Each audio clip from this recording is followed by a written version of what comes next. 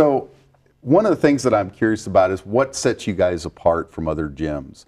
Not only are you doing things out in the Metroplex area, but what other things are you guys doing that's different? Oh, well, the main thing is other gyms don't have me. And that's number one. But on a serious note, I've worked at a gym before, and Brandon's worked at a gym before. Most of our trainers worked at gyms before. And the thing about it is we wanted to make sure that our operation was not money-based. Right. It's like we're not here to get money from you. We're here to, I say again, to make sure that you are healthy and to teach you instead of make you make a crutch. And what I call a crutch is you need me in order to lose weight. You need me in order to get strength and conditioning.